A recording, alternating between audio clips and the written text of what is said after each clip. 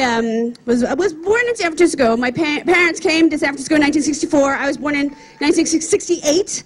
I am the first member of my family to have been born in America. So my mother would always push me forward like, she's white.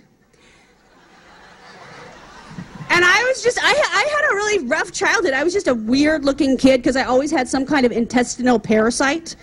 So I was really skinny, and I always had a shaved head because I always had lice.